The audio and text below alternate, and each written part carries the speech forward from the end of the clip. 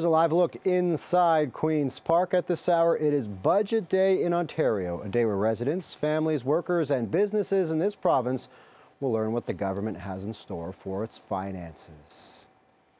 It is 3:42, 5 degrees from 299 Queen Street West. This is Toronto's breaking news, CP24. Hello, I'm Scott Hurst, and welcome to our special coverage of the 2023 Ontario budget.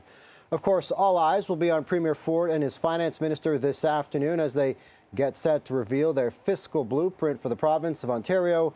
We all know some of the major issues at play here: inflation, housing, healthcare, education and transit. Just some of the issues that impact everyone's day-to-day lives. Peter Bethenfalvy has already hinted the budget will be, quote, responsible and take a targeted approach during these uncertain economic times. And we'll find out much more coming up in just over 15 minutes time, probably right around 4 p.m. is when we're expecting the finance minister to raise inside and deliver the budget.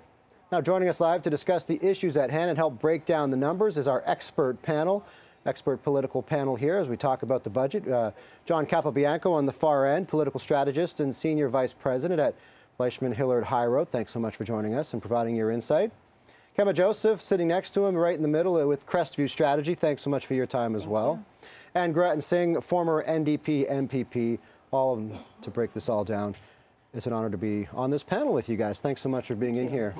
John, I want to start with you. This budget, as we've heard, the little tidbits that we've heard from the finance minister himself, comes at a time of surging revenues, but at the same time, a lot of caution as there might be a potential for an economic slowdown later this year. So what he has said, this budget is a plan to build and attract jobs, invest in infrastructure, but at the same time, after unprecedented spending throughout the COVID-19 pandemic to get us through the pandemic, now is the time for what he says is restraint. What does restraint mean to you in this budget? Well, I think you said it earlier too, Scott. I think you described it as a responsible, not you, but the minister described it as a responsible budget. I think it's going to be a responsible budget. It's going to be one of balance. I think they're going to obviously work on the plan that they've had for some years now on infrastructure and on building Ontario and making sure that there's jobs and opportunities for people, yet still being mindful of the fact that the economy is still very much in flux. And we've got inflation that's still rising and gas prices and food prices. So there's a lot of balancing that has to happen, I think. And this budget is actually an interesting one because it's the first budget that sort of was post-pandemic. I think the last budget the province brought down was an election budget because we went to an election and Ontarians ended up re-electing Doug Ford as a result of that. But this budget, I think, is one where the pandemic's behind us in large part, and now we have to sort of build a bit of a foundation for what is going to be hopefully, a robust economic future. As we continue to look live inside Queen's Park, a lot of people kind of walking around trying to get settled. As you said, we're about 15 minutes away from when they're going to deliver the budget. Kemma, I want to turn to you now, specifically when it comes to municipalities, cities. We've heard from Toronto specifically. There's a big ask there that Toronto has towards the province to cover some of their costs. Toronto has long-term funding problems, and in particular, $500 million in what's being called COVID-19 hangover costs. Municipalities are looking to this a lot. Toronto, obviously the biggest municipality here with the biggest financial asks. What do you expect Toronto and other municipalities to get out of this or not get out of the provincial budget? Well, I think you said it. We saw the deputy mayor earlier this week both ask not only the provincial finance minister, but also the federal minister to provide them with almost $1 billion to fill up that hole that, like you said, the pandemic has caused. I think they're looking for support for very core services that should align with the province. So transit, building additional housing. We're seeing the influx of immigrants. I think Toronto wants to be able to welcome them, but need the support from the provincial government to, provide the core services to really, truly welcome these immigrants. And I think also safety has been a tremendous headache for Torontonians and people outside of the GTHA. I'm sure that the Toronto and other municipalities across the city would like the support from the province in terms of tackling those core issues that are bothering and have been bothering folks for the past few months. And just to follow up with that quickly, listening to the Premier earlier today, he was asked about the specific ask that Toronto has and saying, not just Toronto, but municipalities, he's looking to audit them, saying that, it's not the fact that people don't like paying taxes, they don't like the fact that these tax money is wasted somewhere. That didn't really sound like a premier that's too keen on spending much more money. Obviously, there is a lot of money going to municipalities, and Toronto in particular. but it doesn't really seem like that's a premier that's too keen on sending much more money for these bills that municipalities are saying we need help covering.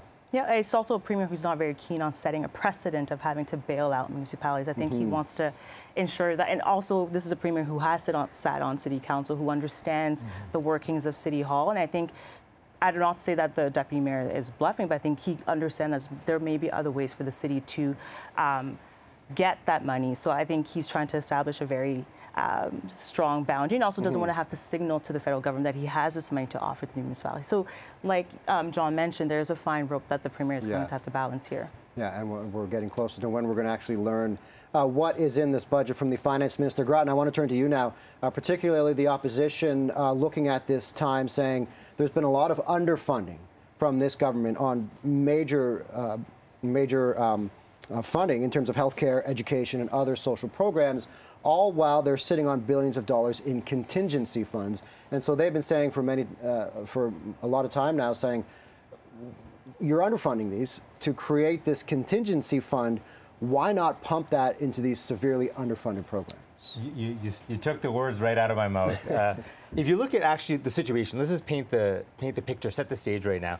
People are struggling right now. It is an incredibly tough time right now. And some of the main issues are cost of living, housing, and healthcare. And healthcare particularly, if we talk about this subject, especially during the pandemic and now, the premier has been sitting on a huge amount of surplus funds. And instead of using those funds, he has underfunded healthcare and resulted in a healthcare crisis. And now the solution is going to be, quote unquote, privatization, or it is privatization, which is going to worsen our healthcare system. And that's why the NDP is fighting to say we need to invest right now into Ontarians. We need to make sure healthcare stays public, and we need to make sure that people are not getting having to face these hour-long wait times in emergency rooms. We're not seeing nurses being laid off and emergency rooms shutting down. We need immediate action. It's a tough time right now, and then he's going to be fighting to make sure that people have what they need to get through these tough times. All right. Thank you so much for your initial comments. Of course, we're now still waiting for find out exactly what is in this budget. We can all speculate. We can all talk about what we think will happen. We've been listening to some breadcrumbs over the past couple days and weeks about what this government is focused on. We're just probably about 10 minutes away from when we're going to hear the Finance Minister, Peter Bethlenfalvy, present the budget. And so we'll be on that soon. But in the meantime, we'll take a quick break and we're back with more on the budget in moments. Stay with us.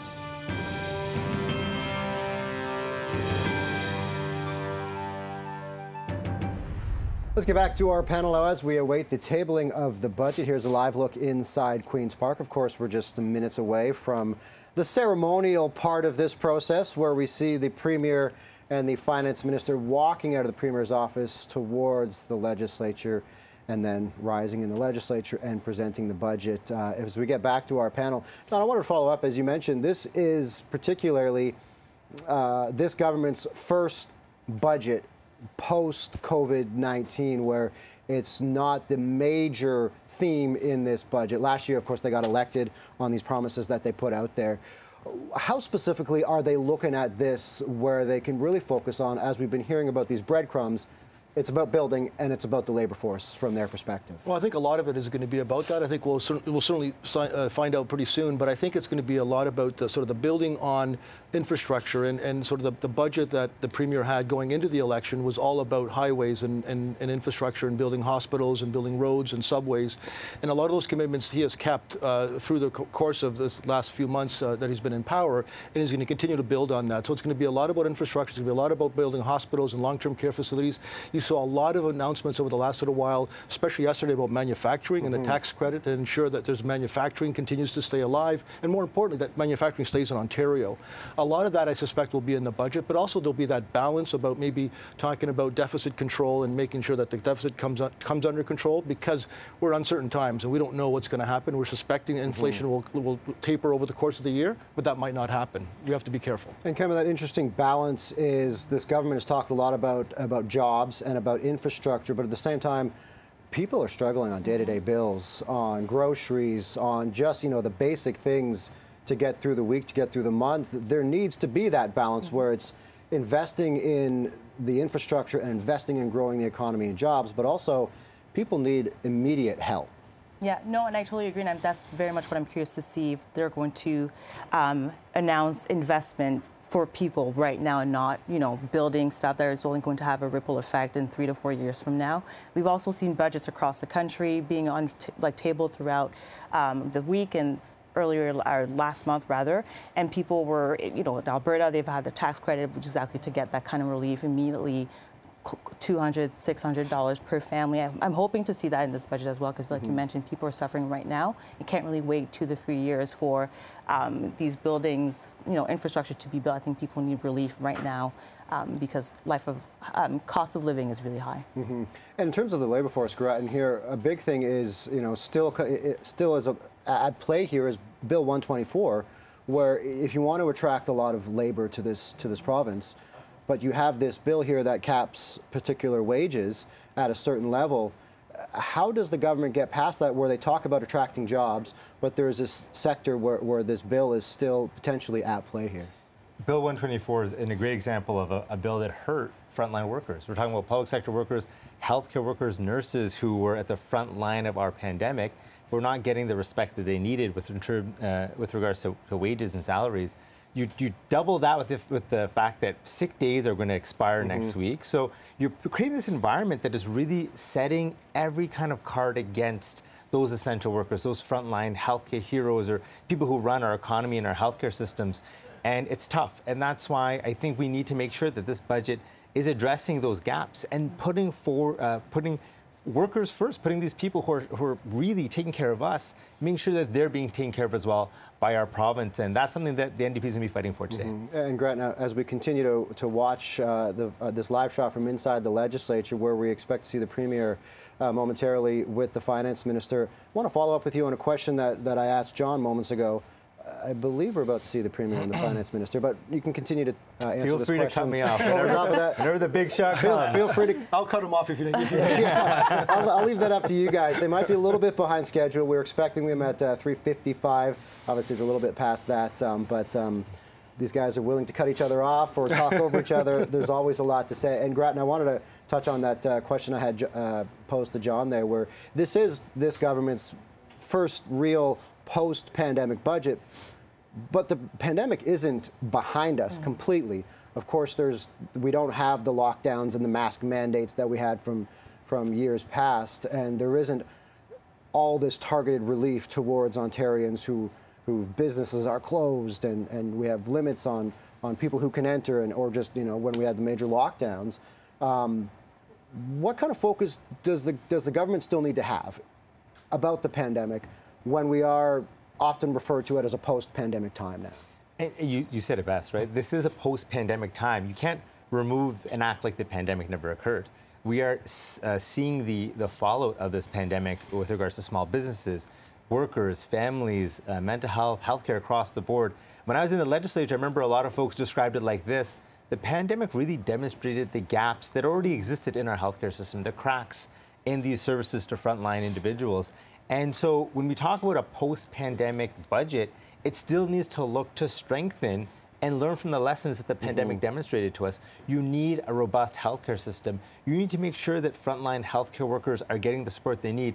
We need to be attracting nurses and attracting and retaining nurses in this healthcare sector. So I would say that this budget needs to have those things present, because we're seeing nurses being laid off right now. We're seeing emergency rooms close, and we have the shot that we need. So I'll pass it on to you.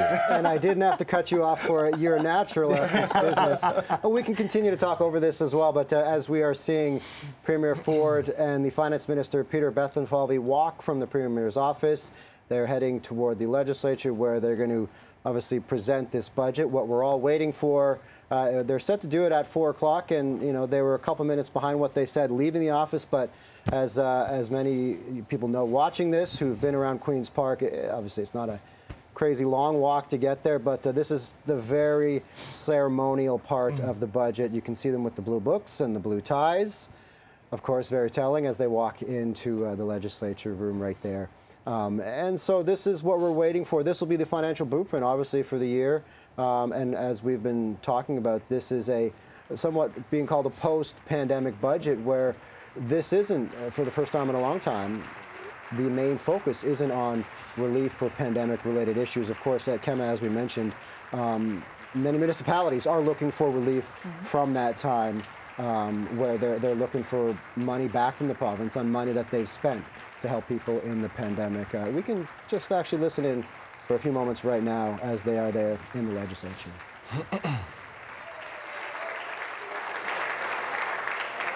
Order.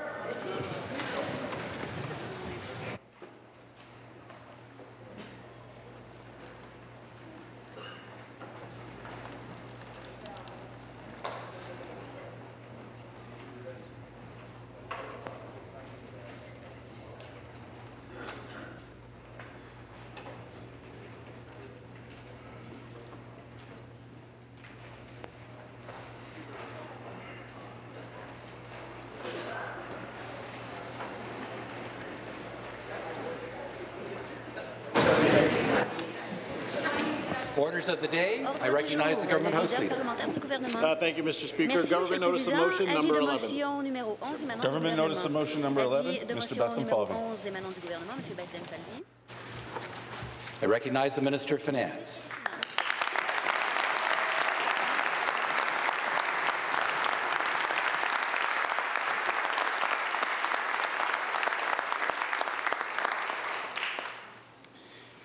Speaker, I move, seconded by the Premier, that this House approves in general the budgetary policy of the government.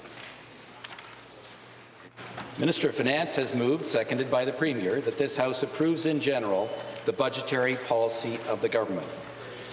I will now ask the pages to deliver the budgets to the members.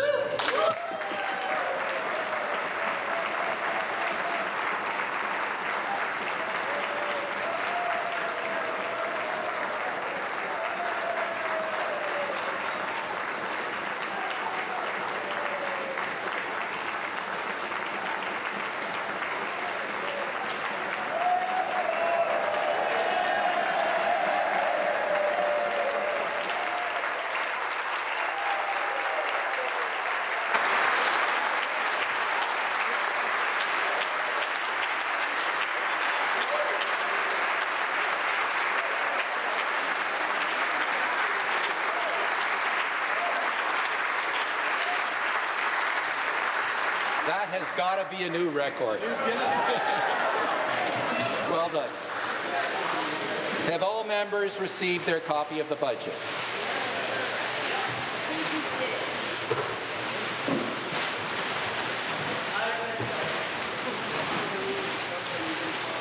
I will recognize the Minister of Finance.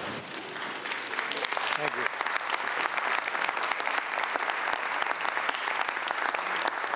Well, thank you, Mr. Speaker. And before I begin, I would just like to acknowledge that we lost a great Canadian last week, Helen Vary.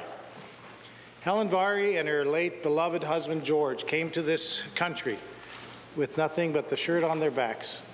And they helped build Canada. They were great visionaries and they were great philanthropists.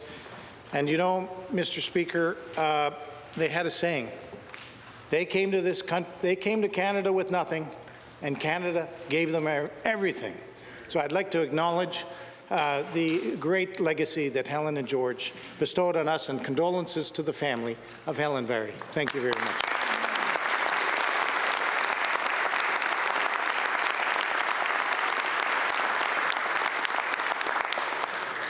I also want to acknowledge the great work that my parliamentary assistants do to help me come to this point. The parliamentary assistants, of course, that I'm referring to is the great parliamentary assistant from Bruce Grey Owen Sound. There you go, Rick. The great parliamentary assistant from Oakville behind me. I also want to acknowledge the great parliamentary assistants who went there before them and did such a great job from Brantford Brant, from Aurora Oak Ridges, Richmond Hill. Where's the other ones? There's Stan Cho from Willowdale. How can I forget that? And Rudy Cazzetto, Mississauga Lakeshore. So thank you, Mr. Speaker, and I would like to begin that on behalf of Premier Ford and our entire government, it is my honour to introduce the 2023 budget, Building a Strong Ontario. Au nom de Premier Ministre Ford, On behalf of Premier Ford and our entire government, it is my honor to introduce the 2023 Ontario budget, Building a Strong Ontario. this plan is our blueprint for building a strong province during a time of economic challenges and change.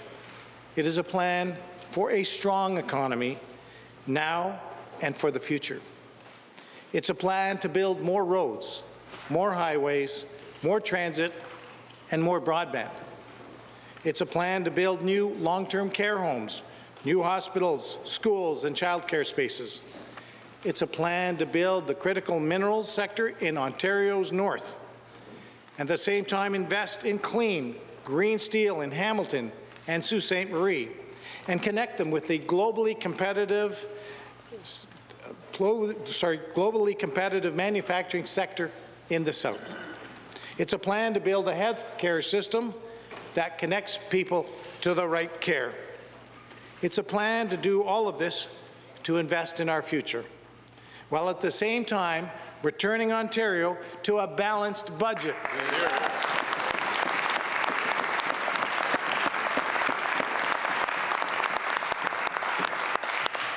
This plan is our government's blueprint and Ontario's path, rooted in strong fundamentals, a long-term vision, and real action to not only face the current turbulence we see in the global economy, but emerge from it stronger than ever.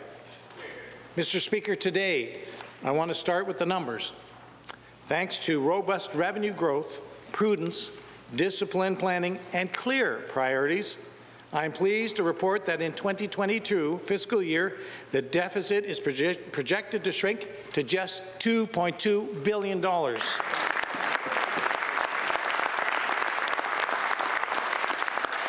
23-24, we plan to further reduce the deficit to $1.3 billion, and starting next year, we will return Ontario to the black with a modest surplus of $200 million, Mr. Speaker.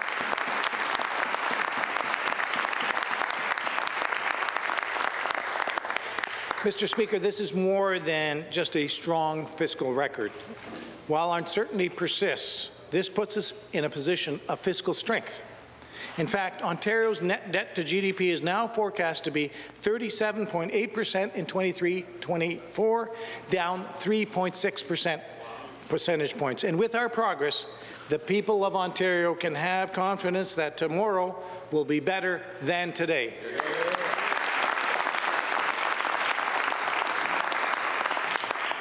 And to be clear, a return to balanced budgets would not have happened under a Liberal or NDP government. And in this budget, we are showing it is possible to balance a budget while investing more in housing, more in highways, more in transit, more in the skilled trades, more in new manufacturing, and more in healthcare, more in education, and more in the north.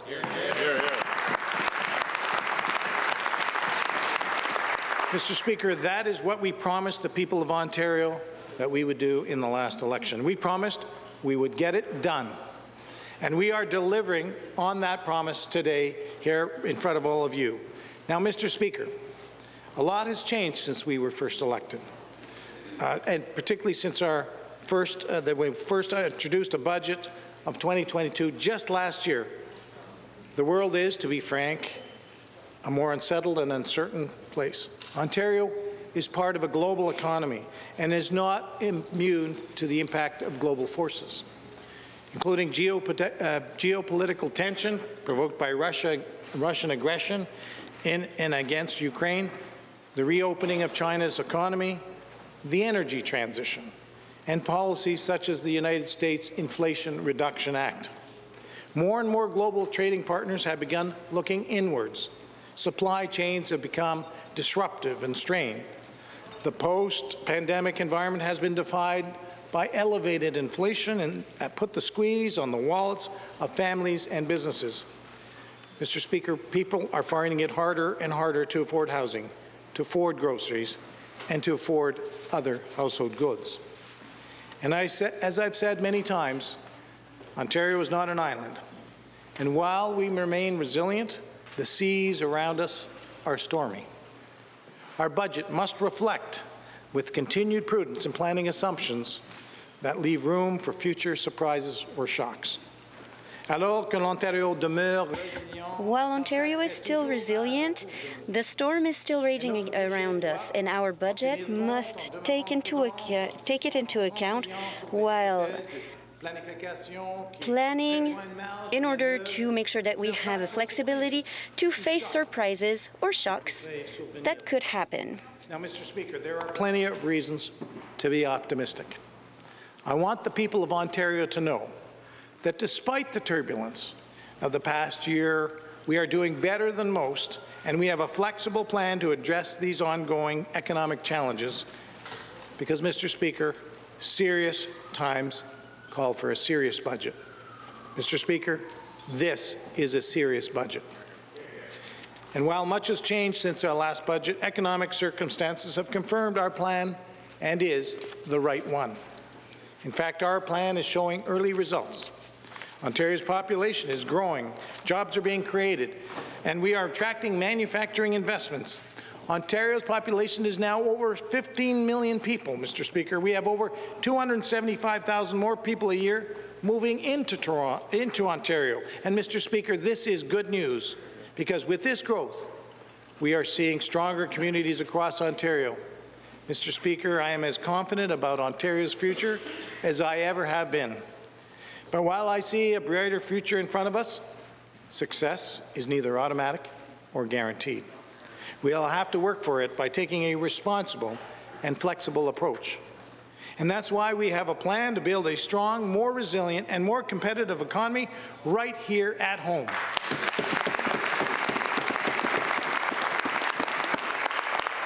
Mr. Speaker, we must increase our self-sufficiency and reduce our dependence on imports from parts of the world that have no intention of being reliable or fair trading partners. In Canada, particularly Ontario, is as well equipped as any place in the world to not only decouple from these adversarial regimes, but thrive while doing so. Take the Ring of Fire, Mr. Speaker. The Ring of Fire is our ticket to reduce our dependency on unstable or unfriendly foreign regimes. But that, of course, requires us to tap into the wealth. And tapping into that wealth, in turn, requires political will. For decades, previous governments ignored the immense wealth in Ontario's north for no other reason that the work of developing that resource was too hard. Well, our government, Mr. Speaker, is not afraid of hard work. We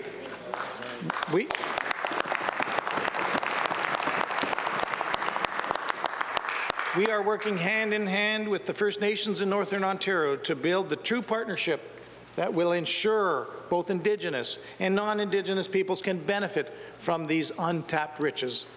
You know, just a few short weeks ago, our government approved the First Nations-led plan for the Northern Road Link. This is a major milestone to finally build all-seasons roads. This is an important step forward to unlocking the full economic potential of the Ring of Fire. And of course, building the road to the Ring of Fire is not by itself the solution. We have to get the minerals out of the ground. You've got to build the mines. Our government is once again taking this challenge head-on. We have committed $1 billion to unlock critical minerals in Ontario's north, and we continue to call on the federal government to match our commitment.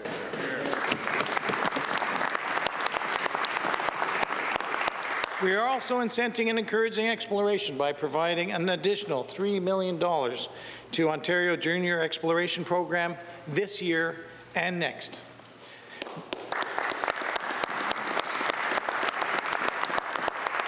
Of course, getting the minerals out of the ground is not the final step. We need to connect them to a world-class manufacturing sector. Now, you wouldn't know it, perhaps, but I think we all do now, that Ontario happens to have just what it takes to create a world-class manufacturing sector. Nous devons les relier à notre secteur. We have to link them to our manufacturing sector, which is world-class, and Ontario has this world-class manufacturing sector. In a little thought experiment. Imagine if you headed out back and jumped into a car parked in the legislative parking lot. And perhaps, Mr. Speaker, it's an electric vehicle, because we'd be going on a little road trip. We'd start by jumping on the Don Valley Parkway, heading to the 401 eastbound, which we have a plan to start widening at Brock Road in Pickering.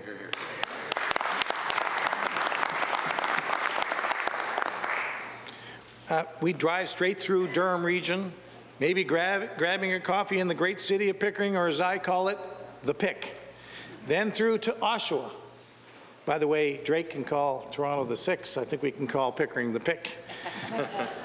We would drive through to Oshawa, which is benefiting from part of GM's more than $2 billion investment that will protect thousands of jobs.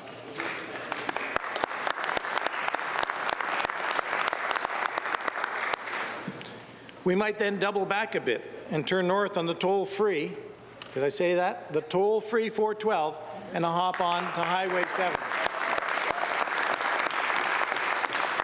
Maybe take a detour to Richmond Hill, where Tesla is manufacturing the equipment to help make the batteries of the future.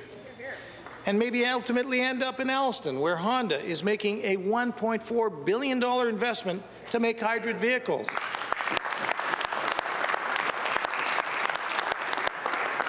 So then we need to get back south and hop on the 401 west to the 403 and pass through Oakville, where Ford is making a $1.8 billion investment to produce electric vehicles.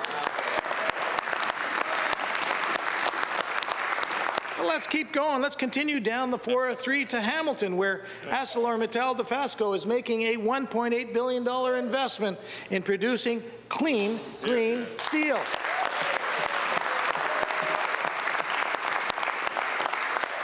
But folks, we're not there yet. We continue. We're going to go west on Highway 8, and we could swing by to Cambridge, and then keep on the 401 until you get to Woodstock.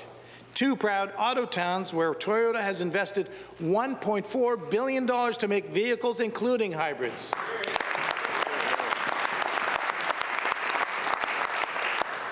And hear me out, Mr. Speaker. We could keep going further west on the 401 until we get to Ingersoll, where GM has built Canada's full-scale EV manufacturing plant.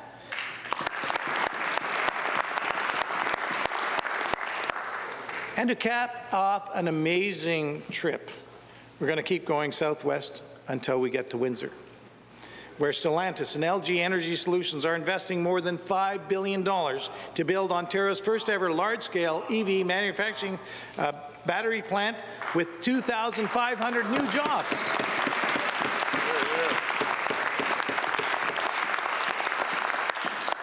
And, oh, by the way, Mr. Speaker, on our way back to Queen's Park, we'll take a brief detour, if that's all right, to St. Thomas, the future home of Volkswagen's first ever overseas battery cell plant.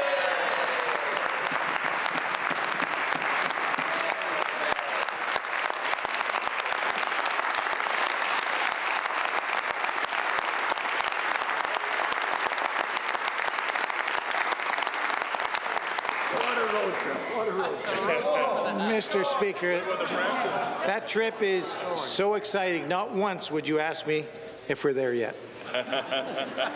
It would be a beautiful road, Mr. Speaker, a scenic one, and most importantly, this is a road trip that would take us through some of the communities that are benefiting from the over $16 billion in investments by global auto manufacturers and suppliers of EV batteries and battery materials.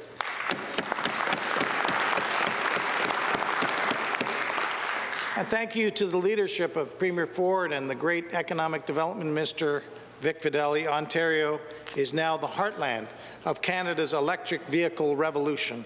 It's difficult to overstate the incredible significance of that statement. After all, in 10 years, people buying a new car will choose between an electric vehicle and an electric vehicle. And when they do, We're making sure they choose an Ontario-made electric vehicle.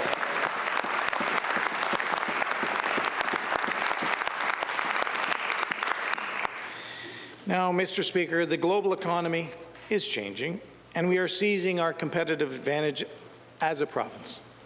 We're not just going to keep up, we're going to keep prospering under the leadership of this government, this Premier, and we're going to thrive in the economy of the future. L'économie mondiale. The global economy is changing, and we are seizing our competitive advantages as a province. We are not just going to keep up. Under the leadership of this government and this Premier, we are going to thrive in the economy of the future. We must continue to find ways to boost Ontario's competitiveness. That is why our government is working with partners to have shovel-ready industrial sites available for new manufacturing projects, and we're already seeing success with this, as evidenced by Volkswagen's recent announcement. So let me say it again, Mr. Speaker. Ontario is now the heartland of Canada's electric vehicle revolution. Well done. And not $1 of this investment, not a single one of these jobs, was automatic or guaranteed. While the previous government let more than 300,000 manufacturing jobs in Ontario flee, this government is bringing the cars of tomorrow, the jobs of the tomorrow, and the investments of tomorrow right back to Ontario, right here, right now, today.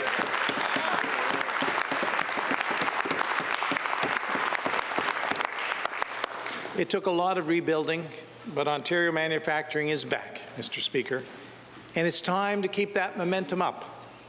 That is why today we are proposing the Ontario-made Manufacturing Investment Tax Credit, a 10% tax credit to help more Canadian-controlled corporations expand, invest, create jobs, and become more competitive.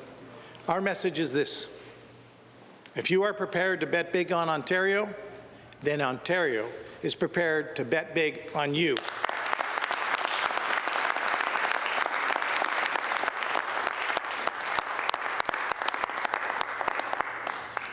You know, seizing this immense opportunity will also require energy. We are proud to support the continued safe operation of the Pickering Nuclear Generating Station and the refurbishments of the Darlington and Bruce Power nuclear generating stations. In fact, we've already started construction on the small modular reactor at Darlington. And we are leading in record battery procurements, with the largest battery storage project in Canada being built right here in Ontario in partnership with the Six Nations of Grand River Development Corporation, Northland Power, NR and the Aecon Group.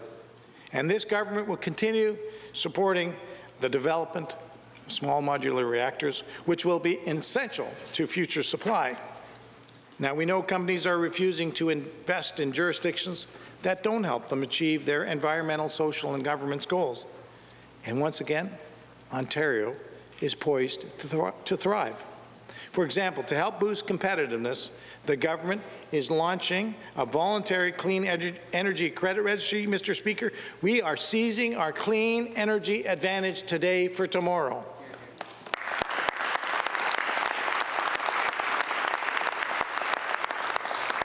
Now, Mr. Speaker, if I could take you back to our little thought experiment, you know, our manufacturing road trip.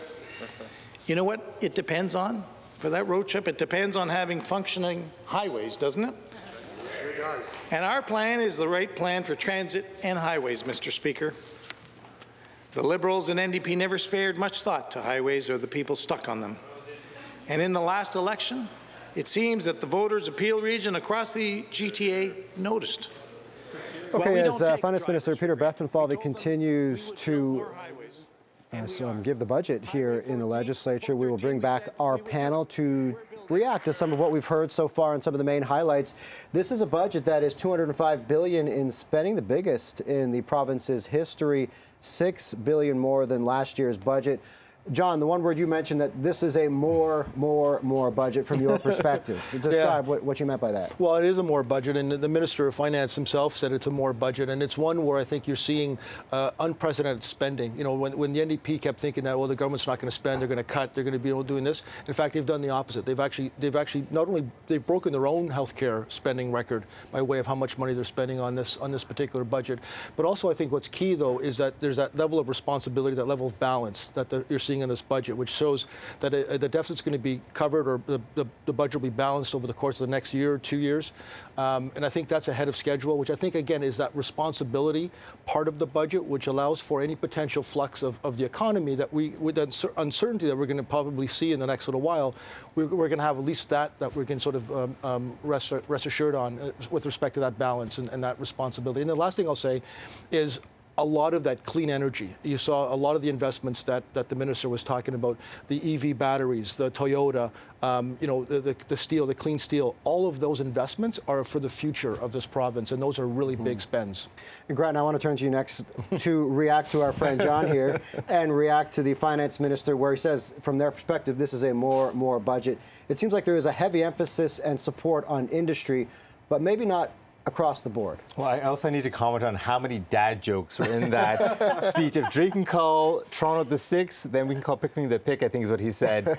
But yeah, all jokes aside, when we hear this budget, we hear about this extra spending, let's contextualize it. So we know that during the last mandate of this government that they had money that they were sitting on that they chose not to invest in our healthcare system.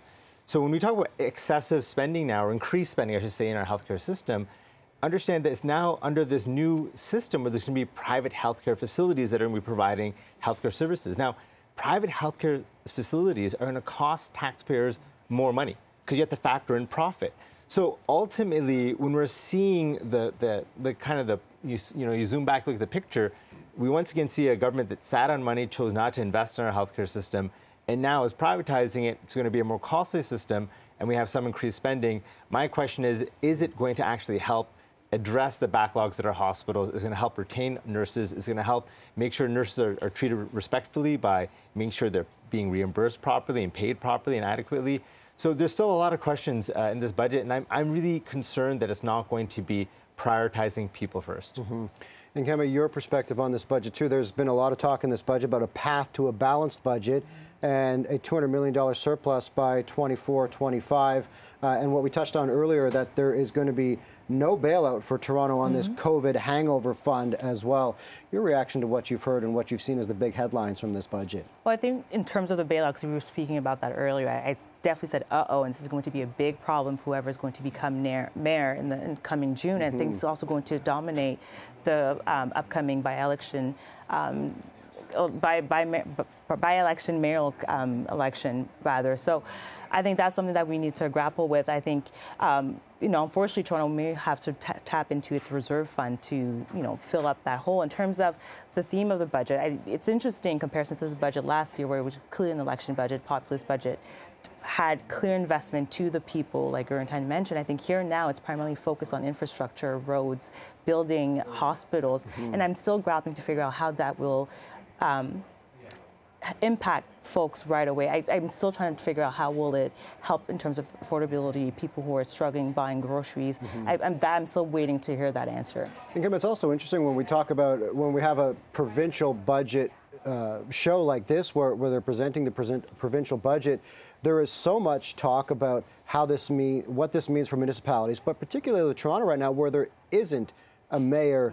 There's obviously Deputy Mayor McKelvey is filling those shoes. But as you said, what happens today, what's announced today is going to make a huge deal over the next couple months in terms of who comes out, who wants to run for mayor, and what their platform will be, because all of a sudden the government set the agenda for what this mayor is going to have to focus on. So that'll be a key issue for the municipal race as well. Absolutely, and I'm excited. I'm rather curious to hear what Jennifer McKelvey is going to say once she hears that she's not receiving any money. And to your point, this will absolutely dominate, or at least very much determine, what candidates should be talking about. How are you going to offer more services to Torontonians when there's, again, this massive hole within the budget, especially when most of them don't have council experience. We're thinking about the Mitzi Hunters, the Mark Saunders, who have demonstrated interest in running. You're now new to the role and having to deal with this big problem, and also having to negotiate with the level of government who has made it clear that they're not interested in supporting that way. But just to add on to that point, when we talk about how people engage with services, like how are their quality of life is increased, it's often at the city level, right? Cities are those institutions that provide, so many supports, from childcare to programming to much, much more. Now, if the province is not adequately funding our municipalities, that is demonstrating why this budget is something that's actually not prioritizing people first. Because that means that, like in Toronto, we're not talking about expanding services. It's going to be just maintaining base level quality of services right now. This is a really big deal, and it could really, and it will really hurt people's ability to access the day-to-day services they need right now if we're not getting this funding from the province. And for your point, John, I'll get to you in a second. For your point, basically what you're saying is that the old saying is all politics is local. When you step outside your door, it's the municipal government that funds the first things that you see firsthand. And so that is, your point will be like that is where citizens might lose out here. And municipalities are creatures of the province. So I don't think, Ford is not in a position to say, well, that's Toronto's problem. No. As Premier, he has a duty to make sure that every single person in Ontario is getting the services they need to live their best lives.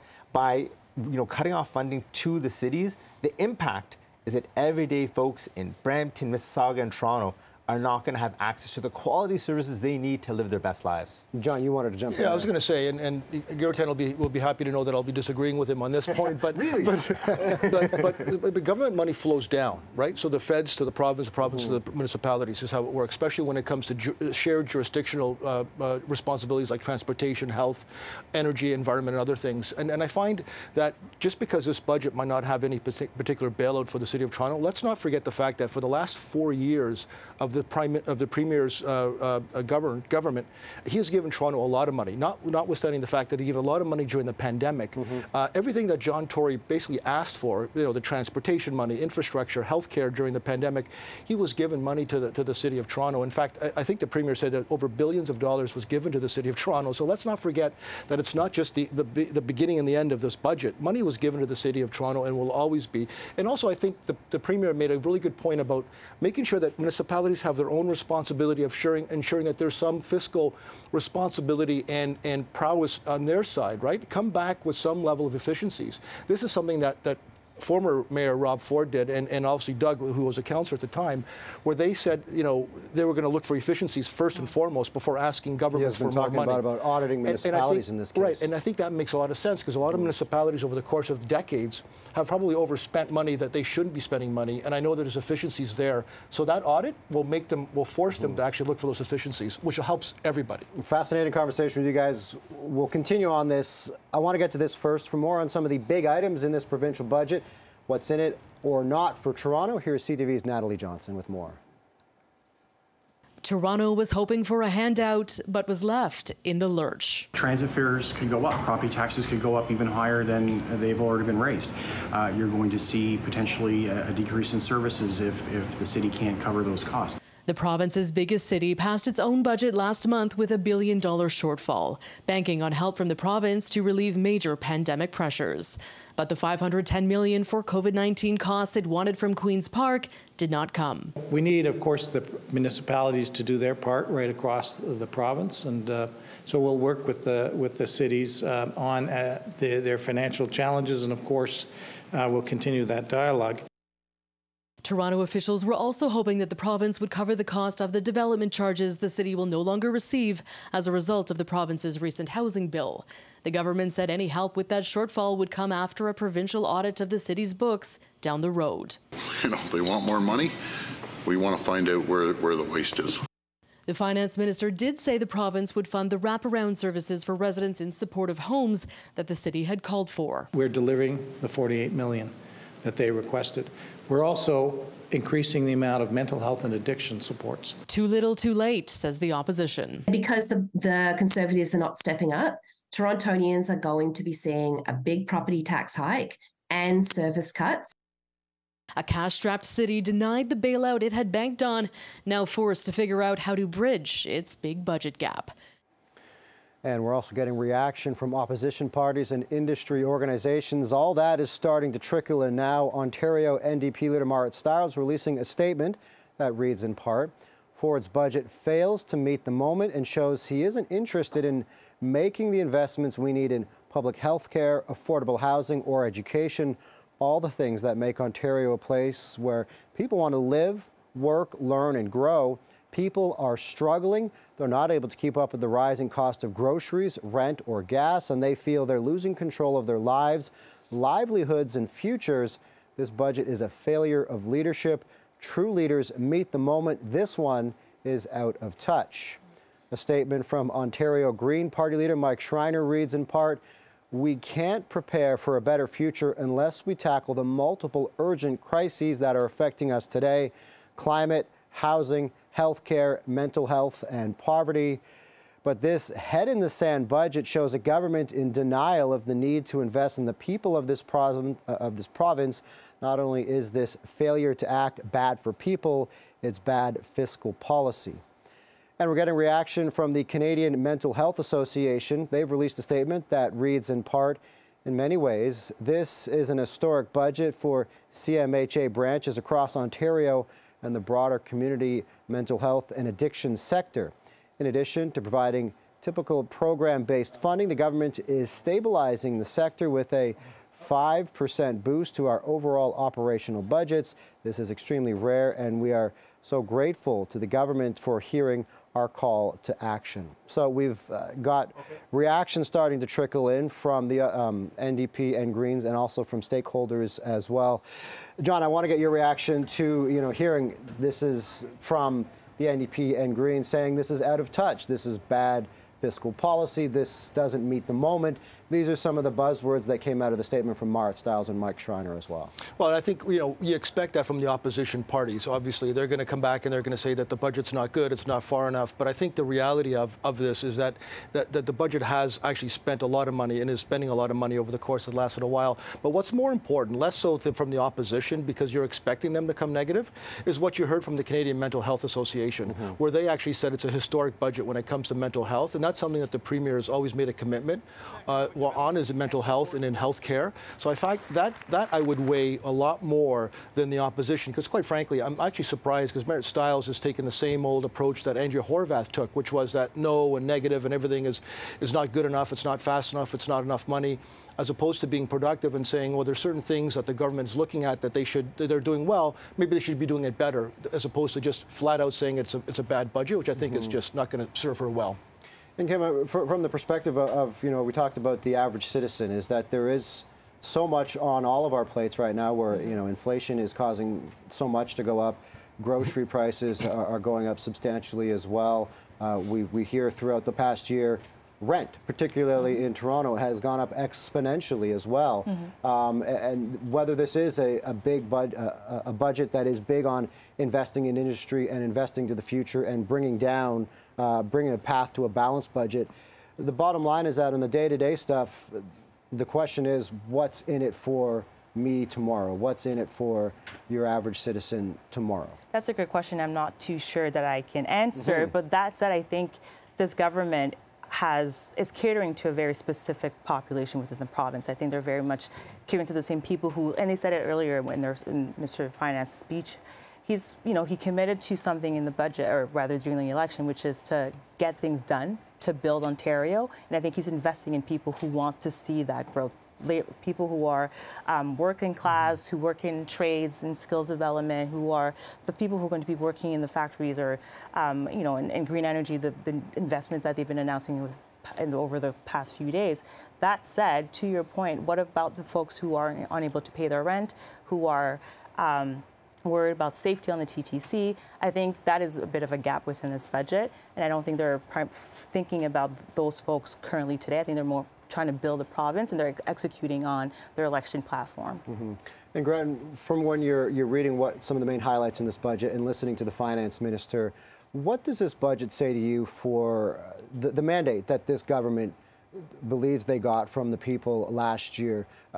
Doug Ford has always been a lot about building and putting infrastructure first and putting investing in industry, and that seems to be the case with this budget as well. What does that say to you about where they're taking their mandate? So when we talk about where they're taking their mandate, let's look at the tone of this conversation and what we know is the reality of people right now. So Minister Bethlenfalvy had a very, he's taking a tone about building this path forward and this bright future of Ontario. But when you talk to everyday folks right now in the province and across Canada, they're stressed out. Like their main focus, a lot of people can't see next week, mind you, tomorrow. They're just living day to day, hand to mouth, because it's a really tough time economically with regards to cost of living, access to health care, the services we rely on every day. And I think that's why my reaction to this budget is one that it does seem out of touch to me. It seems like they're presenting one kind of future for Ontario, but it's not putting into place the fact that you need to address the crisis right now before you build for the future. And the crisis right now is affordability, access to health care, nurses leaving the profession, being laid off, emergency rooms shutting down. Like it's a tough time right now, and I don't think that this budget captures, quite frankly, the crisis that we're in right now. It is a tough time across the board, and we need measures right now to address these crises. The Finance Minister is still delivering the budget. Let's go back and listen in for a few more minutes to what he has to say. Pay with their OHIP card, not their credit card. Our plan also includes hiring and training thousands of more healthcare workers, including doctors. Because our government understands it is challenging for Ontario residents in medical school to find residency spots here at home. And we believe if an Ontario student wants to become a doctor and care for their fellow citizens, government should not stand in their way. We should get out of their way. So we are.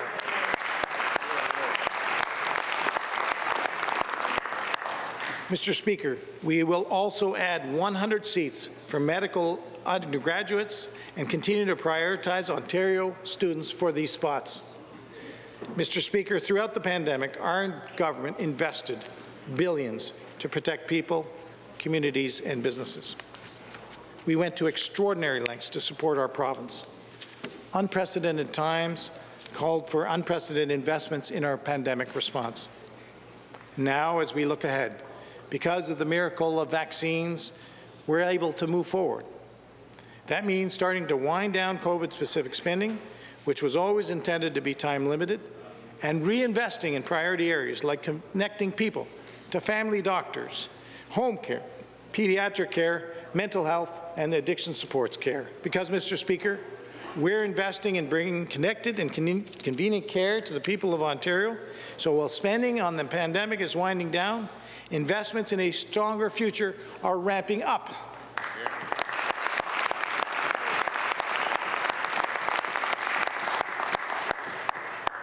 Mr. Speaker, our government will be also investing more to protect our most vulnerable. Youth leaving the child welfare system are at a higher risk of being trafficked or experiencing homelessness. That is why our government is providing $170 million over 3 years to the Ready, Set, Go program, which supports the success of youth leaving child welfare care.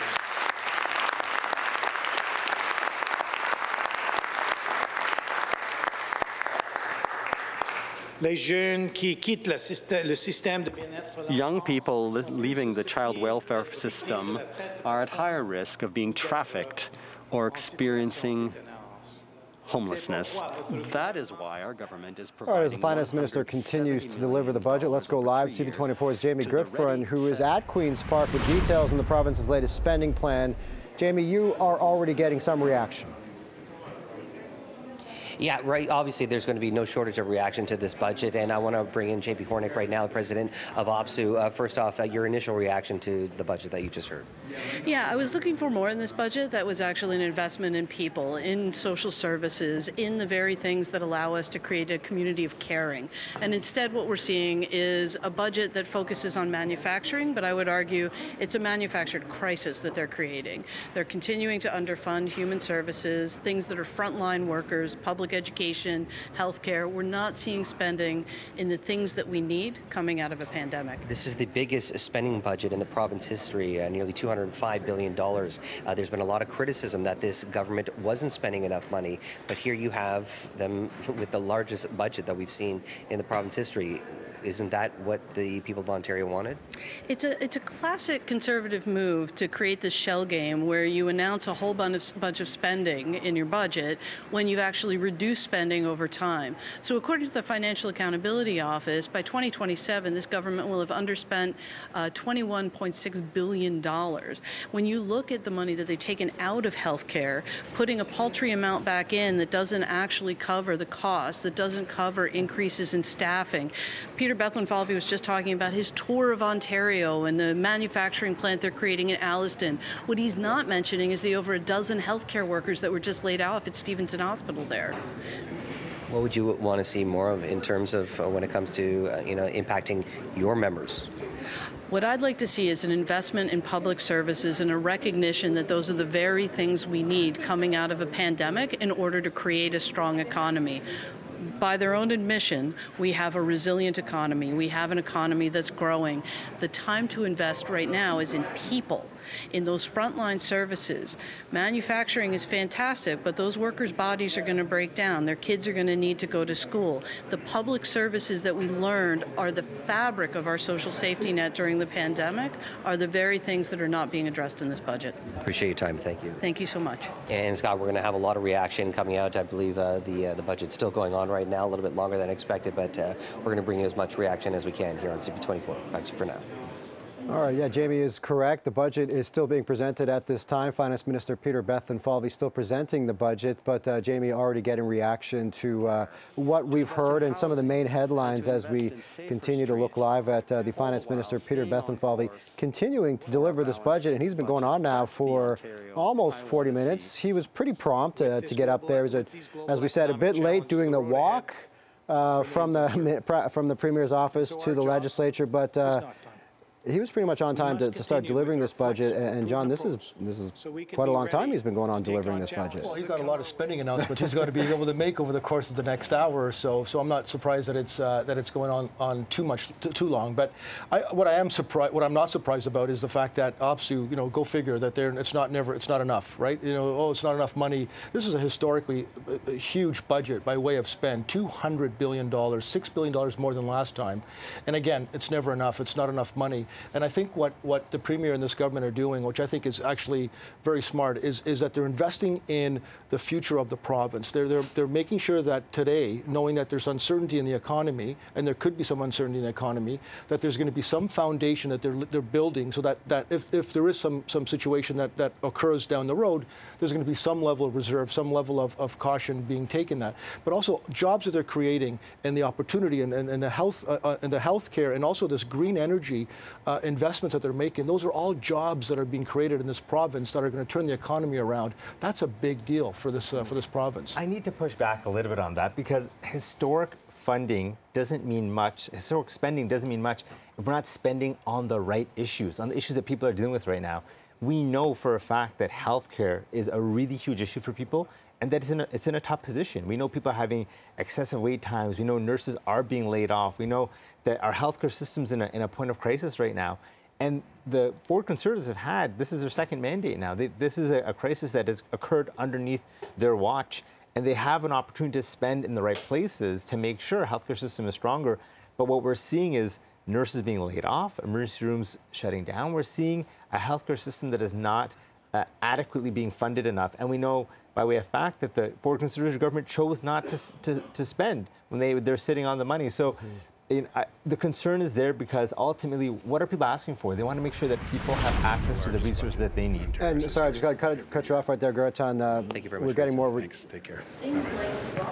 That is James Gifford was talking to Liberal leader John Fraser right there as a short one. A very short one, yeah. He basically said he agreed with the budget and went back in the legislature. So they're heading to the media studio right now to get reaction. The Finance Minister Peter Bethlenfalvy just wrapped, and so that's some people leaving the legislature right now, heading to the media studio.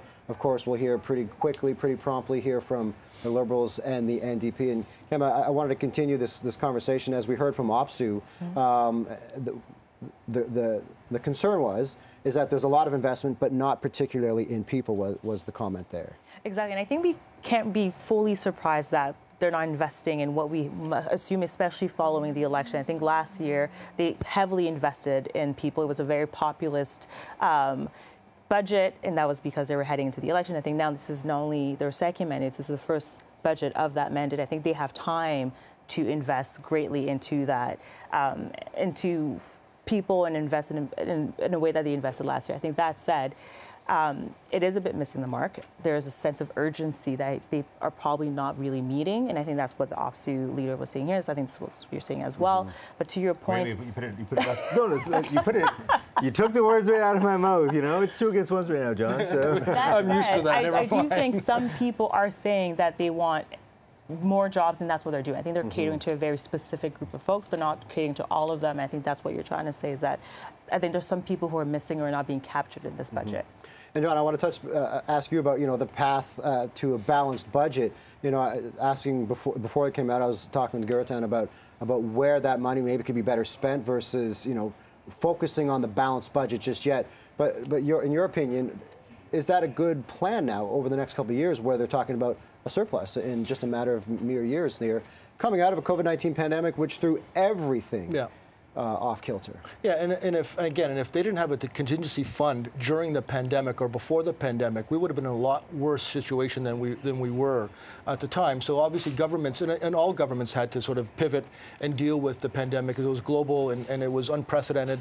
And I think all governments did the best they could with what they had. And I think this government as well, and Gurtan talks about healthcare and long-term care facilities. Long-term care was a problem that's been systemic for decades. A lot of governments previous didn't spend enough money and time and attention on long-term care. What the pandemic did is it shone a spotlight on the problem, and this government tried to deal with it and tried to do as much as they could to make sure that they had more facilities, more buildings, more facilities to be able to have the long-term care at least fixed, or at least on the right path of being fixed. But what I would say about the balanced budget, though, Scott, is that at the end of the day, there has to be some level of control. You can't keep spending money. At the end of the day, if you're a family at home and you just keep spending money, at some point it's going to run out, or at some point you're going to get so leveraged in a negative way that you're not going to be able to sustain yourself. So the government now has funds where they can be able to put some money to deficit control, which actually helps the province in the long run. And because this is a balanced and a responsible budget, they're doing some of that while still spending $200 billion on spending. So it's a responsible, balanced budget. The document today. And as we wait for the opposition leaders, the opposition parties now to react to this, Gurtan, I want to get your personal experience here from sitting in that chamber yourself as an opposition member. What is that day like? And now after the budget is presented, what are the conversations that are being had, prepping the leader to go out and make their comments?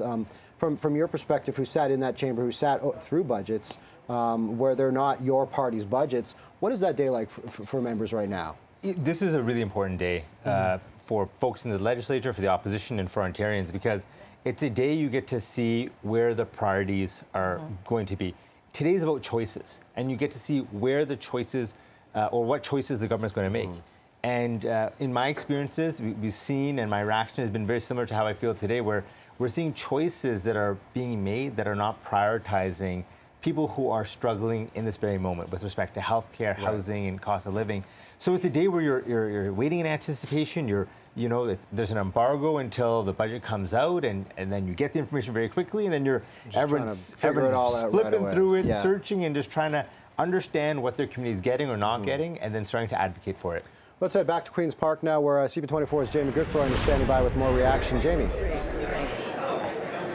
Yeah, thank you very much, Scott. I want to bring in Yolanda McLean with QP Ontario. Yolanda, we just heard from the head of OPSEU here. She says that, listen, this budget heavily invested in manufacturing, but not enough on people, as part of QP Ontario. What's your take on this budget? Are you happy? Well, it has...